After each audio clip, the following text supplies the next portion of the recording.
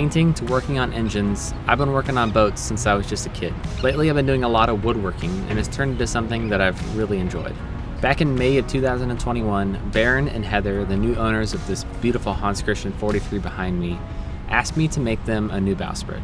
We are going to build, by we I mean mostly you, Chris is going to build us a new bowsprit, because our bowsprit has enough issues that it's time to be, it just needs to be replaced. But she's 40 years old, a little bit of rot, maybe some bugs, maybe a genie inside, I'm not sure. We're going to find out though.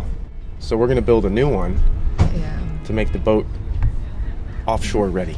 Having never built anything this large or crucial before, I definitely had my work cut out for me. So let's start with what even is a bowsprit.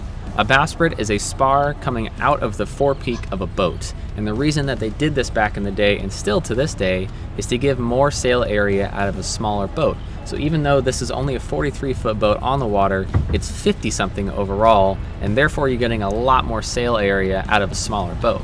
So with that being said, there's a lot of forces going into this bowsprit and all the way around it. You can even kind of think of it as a compression post sideways and in front of the boat. So it's crucial that the structural integrity is sound to prevent things like a catastrophic rig failure. As legendary riggers from around the world will tell you, your rig is only as strong as your weakest link.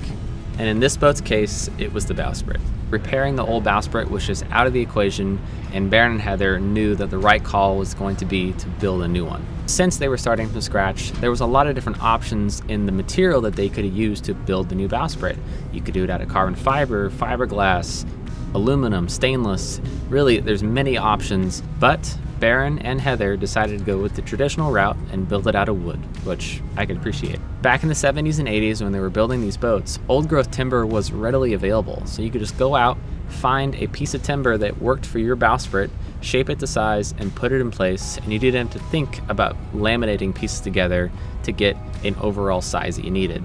But times have changed, and now laminating is really the only way you can go when you need a big piece of wood like this 8x8 inch, 12-foot long bowsprit.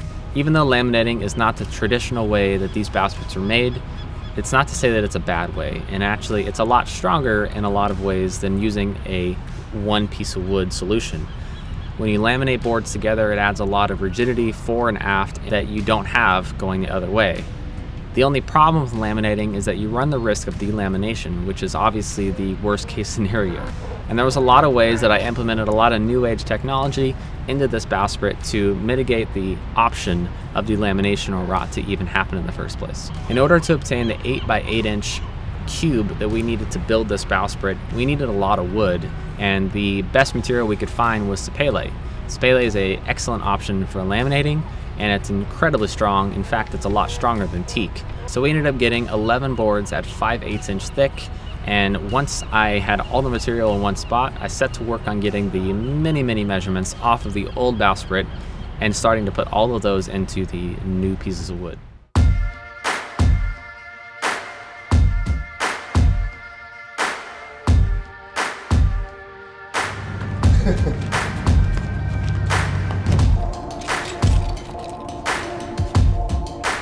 The first step of building this bowsprit is trying to give myself a little bit of help when this thing is an 8x8 inch cube. Cutting it to shape is not necessarily the easiest thing in the world.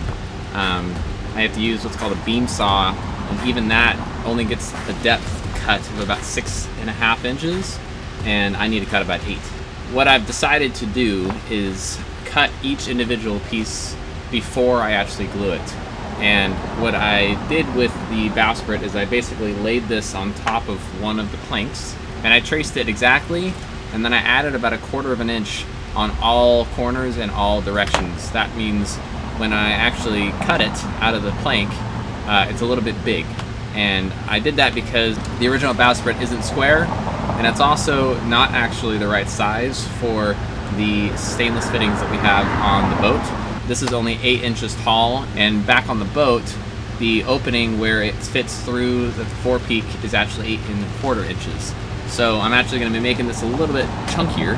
With wood, I can always take away material, I can't add it. So I made really sure that I have enough wood here to plane and sand and not encroach on our overall dimension.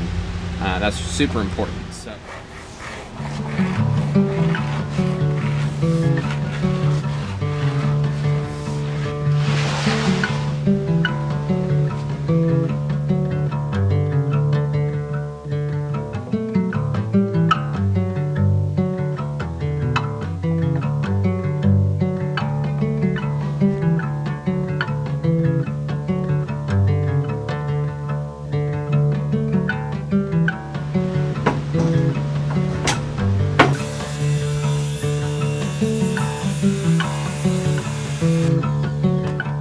Individually cutting all the planks before gluing them together made the process go a lot smoother because I was able to cheat a little bit and start the process before it was a gigantic hunk of wood.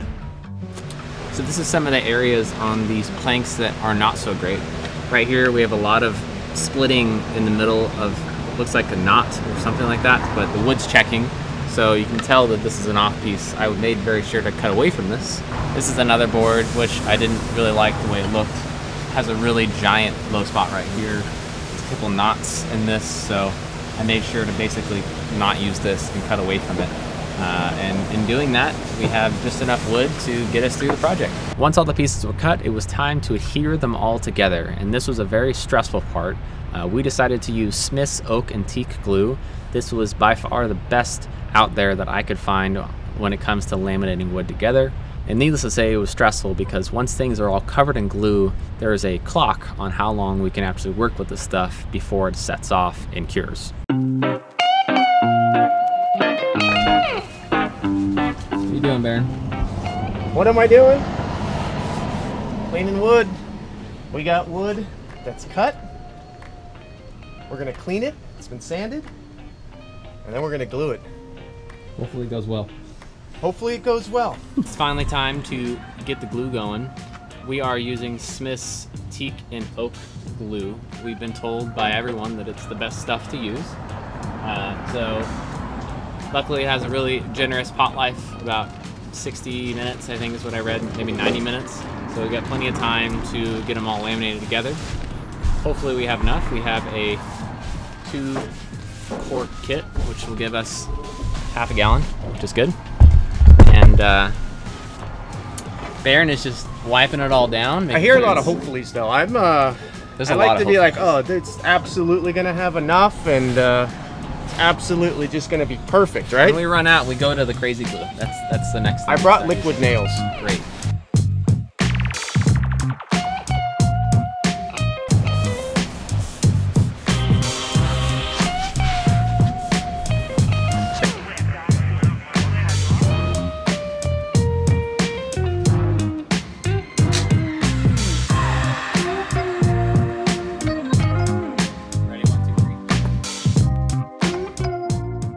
Just like I had planned and hoped, we had just enough epoxy to glue all 11 boards together. After all the clamps were in place, we tinted the sprit and put 3 space heaters in. This got the Bowsprit to about 108 degrees Fahrenheit. Getting the temperature so high when the epoxy cures is an important step, that no matter what the temperature fluctuation that this Bowsprit sees, there will never be any problems with delamination. So the Bowsprit's been sitting for about 2 days now. When we finished gluing, we put the tint above all the way down to the ground, and we also put this tint over the actual Bowsprit and put 3 space heaters below it. And we got the whole Bowsprit up to about 107 to 108 degrees while it cured. We did that to try to mitigate the possibility for the epoxy to let go when Baron and Heather get down into really hot tropical weather. That's an issue with epoxy, is that whatever temperature it cures at, it's actually only good to that temperature plus a certain amount of temperature variant on top of it. So say you cured your epoxy at 40 degrees or 60 degrees Fahrenheit, at like 115 degrees Fahrenheit, you have a chance that your epoxy will actually come apart on you and liquefy. That's the exciting part. I get to take all this stuff off, take the clamps off, and make sure that everything cured properly and nothing's off. So let's cross our fingers.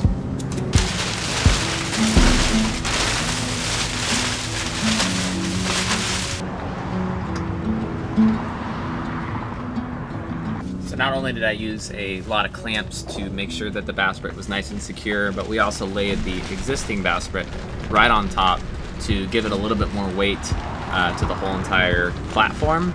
That way, when we use the clamps, we weren't worried about actually bringing the whole bottom up and making it non-uniform. With the weight of the bowsprit, I hopefully mitigated that problem and made sure that the bottom was nice and flat.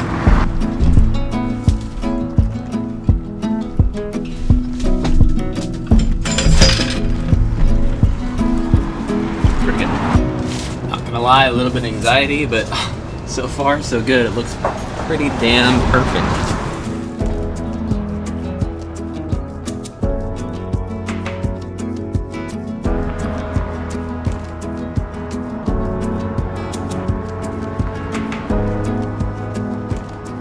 Incredibly flat. That's pretty cool. The next step was to grind away the majority of epoxy squeeze out, and then mark up one side at a time the final shape of the bowsprit. Using a hand electric planer, I dialed in the 90-degree edges and the taper from the belly to the nose.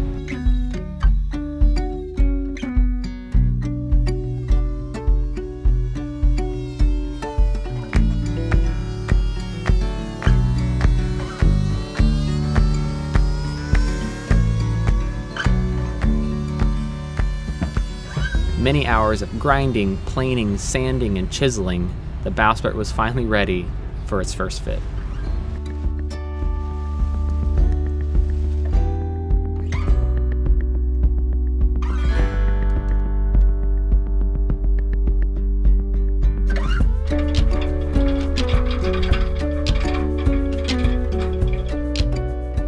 After about 4 test fits, the bowsprit fit like a glove.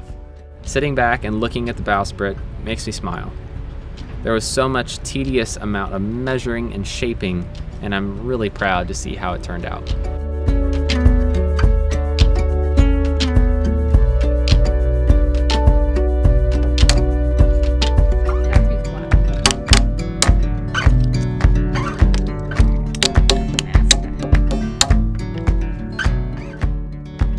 Shaping the nose with a Kronz iron to fit over was a good challenge.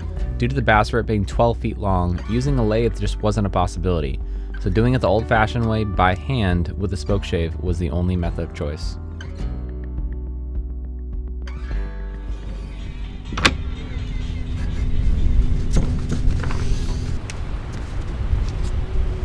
Alright, now you can go with the halyard.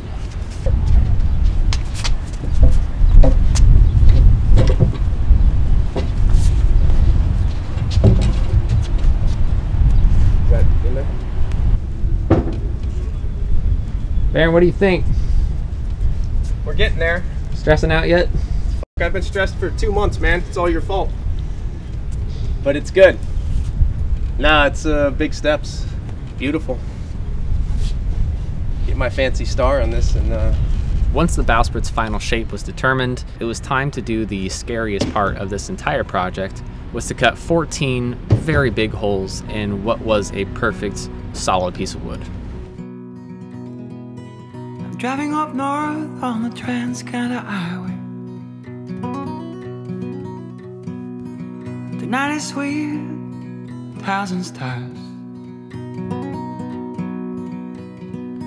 I'm driving up north on the Trans-Canada Highway. Drilling through 8 inches of hardwood is a task in and of itself, and then you add in the mix of having to align the holes of the pulpit, the Kronz iron, and the Samson posts perfectly. I had to think about even the thickness of the varnish that was going to be put on the sprit. After all the stressful drilling was over, all the holes were drilled, and it was time to move on to my last step, which was installing G-tin tubes into all of the holes. This was another step that I ended up doing because I wanted there to be no chance for water to get into this bowsprit. Epoxying these tubes in allowed for a barrier to be between the bare wood and any moisture that this bowsprit would ever see. Going this route also allowed for there to be no sealant necessary for any of the bolts, so Baron can take this bowsprit in and out as many times as he could ever want to and not have to worry about putting any sealant in or out. Again, all of the holes inside of the bowsprit are completely sealed with epoxy and a 1-inch thick wall G-tin tube. At this point, the bowsprit for me was pretty much done, but I recommended Baron on a couple things when it came to sealing. First off, I told them to use Smith's penetrating epoxy. This is a really good option for getting epoxy really deep inside of the exterior of the wood. After that, I told them to top it off with some all wood. All wood is a fantastic option when it comes to varnish and honestly lasts the longest out of any varnish that I've ever used. And yes, I've used Epiphanes, I've used Man of War, I've used a lot of different options out there, and all wood, although its price, is definitely the best. After all the cosmetic work was finished, it was time to lift all these heavy pieces up one more time. So today is the day that we are putting the Bowsprit in for the final time. We just marked the last hole that we needed to drill in the deck, and Baron is just taping it off for some caulk to be put on, and that is it. So far everything is lining up correctly, and Baron did an awesome job with the varnish. It looks mighty good. He and I are both excited that we don't have to lift it any more times, so it's a win-win for us.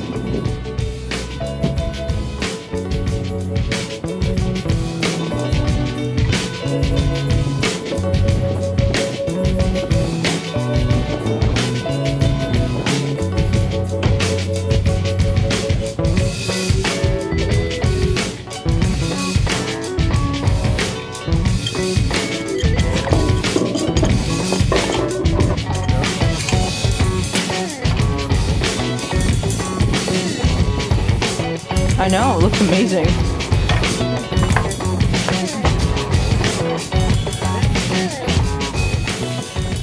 We need proof that you're smiling. Well, I'm smiling. I've got a sailboat now. Check it out. Yeah. 4 sails and an anchor. I could not be happier how this project ended up. The Bowsprit is functional and it also looks incredibly good. And I'm excited to see all of the many miles that Heather and Baron put under this Bowsprit while their cruising plans go on. So that's pretty much it for this video. It was a extremely fun project. I learned a lot and I would do it again in a heartbeat. That being said, I'm very excited to get back to work on our boat. We're in the process of doing a lot of different things, but really kind of coming to the end of these big projects and hopefully a lot more sailing in the future. And speaking of that, our next video does have a little bit of boat work in it, but actually has some sailing in it. So we're excited to show you guys that and look forward to the next episode. We get to bring out Geronimo and get some racing involved.